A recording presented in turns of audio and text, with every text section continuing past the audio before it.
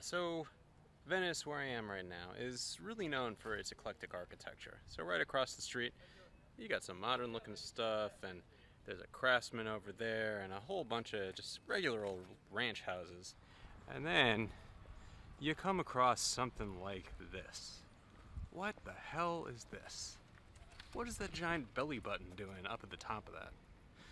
Well, my friends, this is the Venice of America house. One of the earliest houses built in Venice after Abbot Kinney started developing this area in the early 1900s.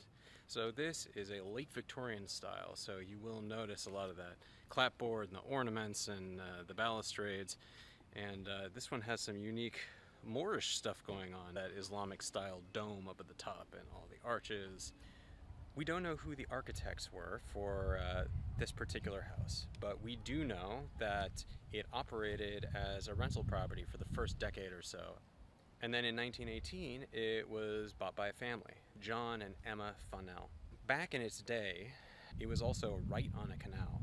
As you can see, this is a paved road right now, but in the late 1920s, a bunch of the canals were filled in, the ones north of Venice Boulevard. I think it was partly to relieve the congestion. As you can imagine, there would be a lot of people who want to come through here, walk around the canals, get to the beach, etc., etc., and it was becoming a problem for the locals. So they filled in some of the canals and made them into residential streets. So we have a unique piece of architecture for sure. I also think this is a really cool house just as a window into what Venice was like back then.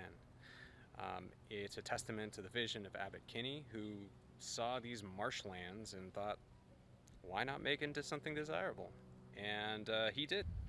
Venice is still a super popular place to live and to come on the weekends. It's here because of Abbot Kinney, and here is one of the first fruits of his vision over a century ago.